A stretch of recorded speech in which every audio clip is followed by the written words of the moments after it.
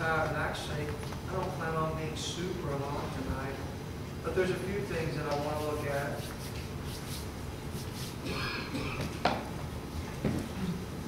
Somewhat of what I want to speak tonight has to do with, as we go to enter into black light and serving God, and the opportunity that we have to present black light. I'm really glad for that. I'm really glad for that we can come together. And I love black light. I just love the unity we feel. I love the collaboration that we have. And I just really, really like it. It doesn't stress me. I don't feel stressed at all. In fact, I feel encouraged. I feel like we work together so great. And so I always want to look at this thought, serving the Lord. As we serve the Lord, whether it's in black light or whether it's in things of our life. Probably not going to see anything else about black light now. I'm going to make it more about us and our individual lives, because even if we're not black light, we have the opportunity to serve God. And so in Luke chapter number 4, I just want to look, we really just look at verse number 39, but I feel it's best to jump back to verse number 38 to get all the context. Remember, Jesus is doing, prior to this, there's healing, there's deliverance that's going on. And so the Bible says, and he arose, speaking of Jesus, out of the synagogue and entered into Simon's house. Right now, this is really the headquarters that he has for his 3.5 years of ministry, public ministry that is. And Simon's wife's mother was taken with a great fever, and they besought him for her. And he stood over her, and he rebuked the fever, and it left. And immediately she arose and ministered unto them. And immediately she arose and ministered unto them. There's some things that have to happen as we minister. All of our lives should be delegated to the ideology that we want to be a minister. We want to minister. Every one of us, that should be our heart's desire, that we want to minister in whatever way. And I think that sometimes we have to find boundaries of what we do minister. There are boundaries that are given. But however, sometimes we put boundaries that extinguish the fires of being able to minister. And so one thing that is certain, each of us is called to minister. Let me just put this little side note in. I know the Catholic Church would say that Peter was the first pope.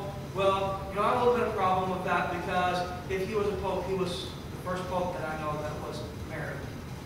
Because the Bible is pretty specific that it was his mother-in-law who was sick. In fact, the Bible says that Simon's wife's mother was taken with a great fever. It wasn't just a fever.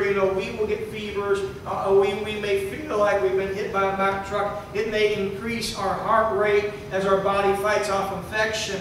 But more than likely, when we get a fever, it's not one that is life-threatening. But in this instance, this is a life-threatening fever that has come to the mother-in-law of Simon Peter. And we find that the Bible says that Jesus is sought out and he's brought to her, amen, and asked if he would heal her. Amen. Aren't you glad that we can seek out Jesus when we need something? Amen. God, this is what we have need of. Amen. There's no better person to go to, amen, than Jesus. Amen. You may say, well, Brother Saville, I do go to the doctor, and I'm not going to lose out with you if you do or you don't. You just need to find out what's best for you. Amen. And so, but one thing for sure, I know that I was having some problems, and I wound up in the hospital, and I thank God for people who have knowledge, but I have some great friends that are doctors, and I realize that they're just people like you and I. They just spend a whole lot of time studying the best modern medicine they know how, and so they have the ability to be able to treat with what man's knowledge there is. And so taking that man's knowledge, but it was Jesus who I was looking for to heal me. If Jesus didn't come by, the medicine would be of naught. Amen. If Jesus didn't come by, amen, everything that we do would be of naught. Amen. Even if it's eating your bone broth soup, amen, it ain't going to heal you if Jesus don't come by. Amen. You can suck up as much vitamin C as you want and drink Gatorade till it runs out your ears, but unless Jesus passes by, you're not going to be healed. So they were looking for Jesus to come by. I'm sure that they were doing what they knew to do. She was in bed. She was resting. So here he comes in. But there was something that I noticed. Amen. To the two extremities, she's sick. But the farther extremity that I see in the next verse is, now she is up and she is ministering. Amen. So my question to us tonight is, what is it that we need God to do that puts us in the place that we can immediately minister to people? Now you may say, Brother Saville, what was her ministry? She wasn't standing behind a pulpit. She probably wasn't passing out tracts. She was making a meal. She was ministering. That was the gifts and talents that she had, and she took those gifts and talents and she ministered.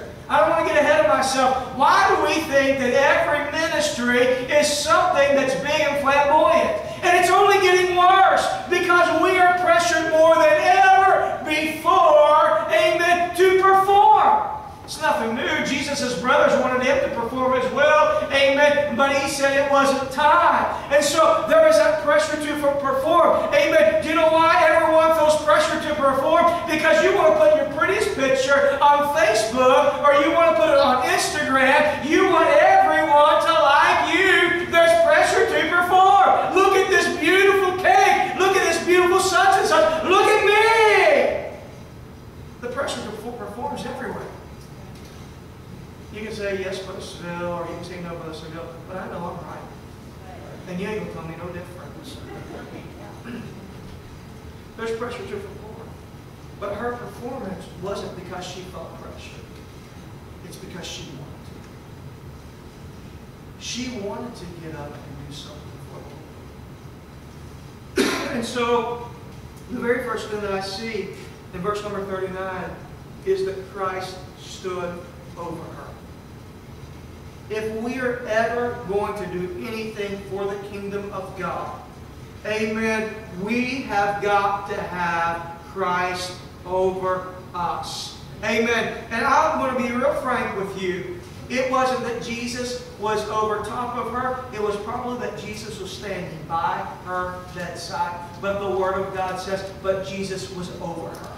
Amen. There's one thing, is he might have been by her bedside, but he was still over her. Any way you look at it, he was over top of her. He was over top of her situation. Amen. Here it is that she was afflicted, and symbolically it reminds us of our position as well. Until we utilize Christ as being over us, we will never effectively minister to anybody. Amen. God be over me. Everything. You're the Lordship in my life. Amen. Jesus is the head. Amen. The church is the body. Amen. Jesus is the head. Our life is just lived out as the head gives us programming of what we are to do. And Jesus Christ is the head of everything. Amen. He should be the head of every man and every woman who claims to serve Him. He is at the head, and we will never do anything in our life until we realize that the Lord is over us. Amen. And when He becomes over us, we will be of service to Him. God be over me. Just as you were over Peter's mother-in-law, she got up and ministered, be over me. So the enabling for service, the first thing is the position of Christ. Where is He at in your life? You want to do something great for the kingdom of God? You want to do something great in your life? Amen. But when the pressure is to perform, amen, the greatest responsibility is to perform for the kingdom of God.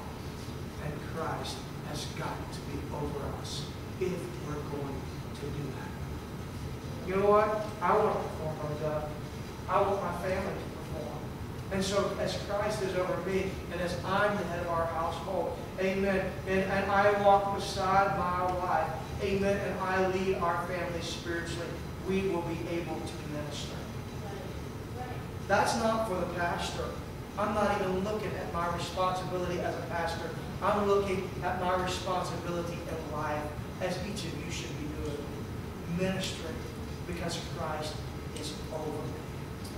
The second thing is this, is not only the position of Christ, but the power of Christ. Now we know that the sickness that kept her from ministering, it was actually an evil spirit. If you read on down through, the Bible says he rebuked the fever and it left her. And so it gives us this ideology, amen, that it was a spirit that left her, a spirit of sickness. Amen. I believe that the enemy brings sickness as well, just so you know. Sometimes you may be feeling down and out and you may be feeling bad. Amen. Some things is because of our environment. Some things are because of sin. Amen. Some things are because the enemy has brought it. Amen. So God, Christ has the authority. But in our life, I need to tell you, we need to know the position of Christ, but we need to know the power of Christ. Amen. He rebuked the fever and it left her. The power of Christ has got to enter our life before we'll ever can serve Christ. Amen. Power. Amen. It's not our own strength. Amen. It's not our own ability to get the job done. Here it is. Peter's mother-in-law could not have served even if she wanted to. She had to have the power of Christ come in her before she could serve. She had no ability to even get up out of that bed. That fever had wiped her out. She was down for the count. You felt it before. You've been sick in bed. You might have wanted to get up, and it was all you could do to get up and go to the bathroom. And so here it is. If we're going to do anything for Christ, it is only as the power of Christ comes upon us and in us that we'll be able to do anything for Him. Amen. I'm so grateful tonight. Amen. For the power of Christ in our life. Amen. God is so faithful. Sometimes in our life we try to do things on our own and our own ability. Several years ago, before the girls were born, I worked with a wonderful volunteer at the hospital, and I've been blessed to meet so many wonderful volunteers. And this lovely lady, I will never forget her as long as I live. She was just the most lovely and is the most lovely lady, although our paths don't cross anymore except through emails. She was so lovely. So she had been working on the mission field, and she came back to live close to her daughter. And oh, how she still loved to do stuff for God. She was a volunteer. Her husband had died. She was a volunteer at the hospital. She was a volunteer at the prison. And she was very involved in our church. And in fact, she was so involved that she met a great man that she really developed feelings for. This man appears to have developed feelings for her. Until someone else came along and left her high and dry. She was blessed. This is what she thought. I remember as she was going through that valley where it wasn't what she wanted. She wanted something different. And she kept being consistent. You see, sometimes there's things that we want. But what we want doesn't always line up with what God wants for us. And we try to do it in our own ability, and it fails. Now, can I tell you that this lovely lady, one of the last times I saw her was when my girl was born. She came to me and visited with us. This lovely lady is one of the critical care counselors who works for Franklin Graham's ministry, and all year long she is deployed all around the United States of America, working where lives have been devastated, either by shootings, whether it's by fire, whether it's by flood, no matter what it has been. She's all over, and her testimony is so astronomical of what God is doing. You know what? Because God got in it. Amen. God got it. What God wasn't in was what she wanted and what was heartbreaking to her. But she realized in the pieces that was left at her feet, amen, that God was doing something that was bigger and greater than her. And she grabbed hold of the vision and she took off running. And when she sends me an email, it grabs my heart, because she's never begging for money, although she goes by support of people. Amen. But she's out there and she's ministering and she's sharing the gospel of Jesus Christ in such a powerful way. Can I tell you, we can do nothing on our own. Amen. Our own efforts are useless. Our own abilities will leave us floundering and not being able to do anything. Amen. But when the power of Christ begins to rest upon us, amen, He begins to do great things in us. I love this verse in 1 Chronicles that we find it. Sometimes we don't always pull these verses of power out of the Old Testament. But in 1 Chronicles chapter number 29, verse number 11 and 12, the Bible says, "Thine, O Lord, is thy greatness. and thy power and thy glory and the victory and the majesty, for all that is in heaven and in earth is thine. Thine is the kingdom, O Lord, and you are exalted as head above all. I love that. Both riches and honor come to you, and you reign over all, and your hand is power and might, and your hand is to make great and to give strength to all. Hallelujah. Do you realize that it's not until the hand of God reaches down and touches us and empowers us that we'll be able to do any type of ministry? Amen. We are handicapped until the power of Christ comes upon us, rests upon us, touches us, gives us the ability, and enables us to be able to minister. Hallelujah. And the power of Christ is for you. Every one of us here tonight. I'm going to move on quickly. Not only the position of Christ, the power of Christ, but the purpose of Christ.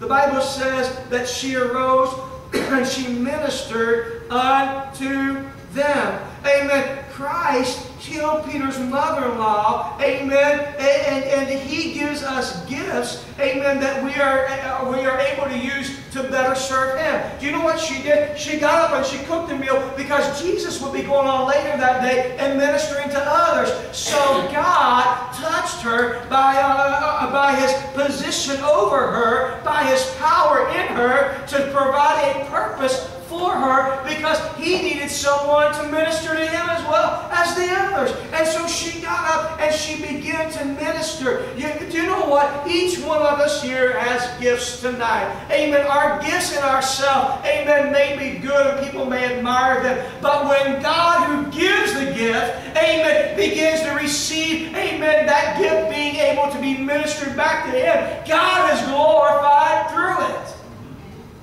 You know, you may say, Brother Saville, I don't really have great gifts. You know, some are blessed with public speaking. Some are great public speakers. Some are not. It's okay. God is gifted with that. Amen. And so a gift is something that comes, amen, kind of unexpected, without an expectation of someone else. You have the ability, through things in your life that God has gifted you with, if you allow His position over you and His power in you, amen, to bring purpose that brings glory to God and gifting others, amen, then the power of Christ has worked in and through you. Amen. Whatever it is. Some may be good with writing. Amen. Some may be good with self-management. Some may be good with networking. Some may be good with math. Some may be good with decision-making. Some may be better in critical thinking. Some may be better in their talents of being creative. Amen. I don't know what it may be. Your personalities are all different, but you are gifted, and God has gifted you with that gift on purpose so that you can bring glory to Him and minister to others. I want you to realize that tonight. Every one of you. Once again, I'm back to the same place where we're put under pressure by all the social media. Amen. You know, social media can make some families look so beautiful, and you don't know the situations that's going on behind closed doors. Amen. And some situations can make you think that someone lives in a big, beautiful house, and it's always clean. Because who's going to post a picture of their messy house, right? Some may post a picture of a big, fancy vehicle. Some may post a picture of themselves, and you may think, well, my, oh my, we're the same age, and they have more hair, and they have more color in their hair, and they are skinnier, and they have less wrinkles. It's amazing what Photoshop can do. The pressure put on. You know what? It's time the pressure of all that stuff is forgotten about. And the gift that is given from God deep within is realized. And we use that gift to minister to others. Amen? You see, I'm going to close. But I noticed two things. When did she minister? The Bible says, and immediately she arose. there was an enthusiasm. I'm going to do it now. Why do we think that everything just has to be right? Or the demographics and geography of it has to be just right to be able to minister? Ministry starts right at home. How we are with each other in our own home. It starts not behind a pulpit. Starts not behind a microphone. But it starts immediately, right where we are. Everyone else. We have an opportunity to minister. So when Christ is over us, His position over us, His power in us, and His purpose given to us, immediately with enthusiasm, we have to minister. And then the final thing that I want to look at is the extent of her service. She ministered to them at home. What's the extent? We have these great big extensions that we think. That may not be God's plan. The extension may just be for us, right where I'm at, to minister. So that's true. I don't think I've ever been around in 3 departments. So that's probably not my mission. But I'm not saying that God can't call me today. That's where you are. Sister Brother John, you're going to go in Walton to a place that I rarely ever go. That's where you are. A lot of you probably don't enter into where I live or where I work. Those are my places that are beyond this pulpit that I can minister. But unless Christ is over us and His power is upon us, and we realize that our purpose and the gifts that we are given, until then, we will not be able to enthusiastically and immediately minister that Christ wants us to do. But let's do it the way Christ has done. Anybody tonight, I see that I've gone longer.